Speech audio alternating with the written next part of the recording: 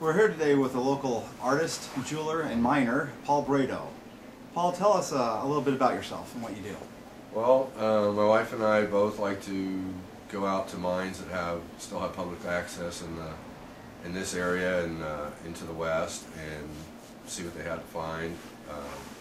In particular, I like finding stuff that can be made into something else, into jewelry of some sort.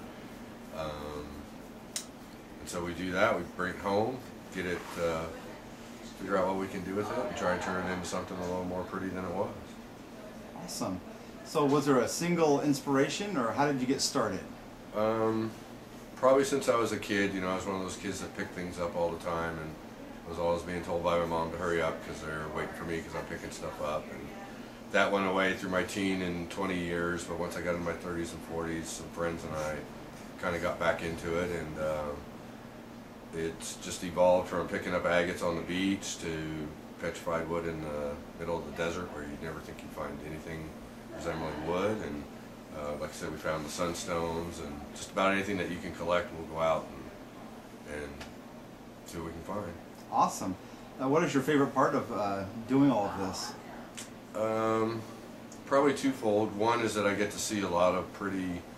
You get to go to a lot of places that normally you would just drive by on the freeway and would never give a second glance to throughout the western United States. So that's a lot of fun. I enjoy that. And then being able to find something that's just a little rock like this and being able to transform it into something, eventually turn it into a piece of jewelry that somebody wears to go to work every day, and it's one of their favorite pieces. That's what I get the best out of, when I know somebody actually likes to wear what I've put together.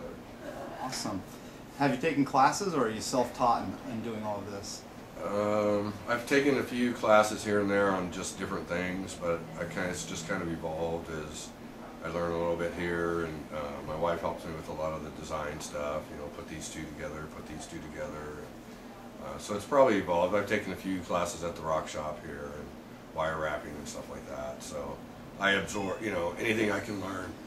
Excuse me, anything I can learn from anybody else, I'm all for that. So. Awesome. One last question: what is your favorite stone? Well, sunstones in particular, and then I have a few. I didn't bring my one favorite today. I have in particular, but I would just say sunstones in general are by far. All right. Anything else you'd like to add? Come by and see them. That's it.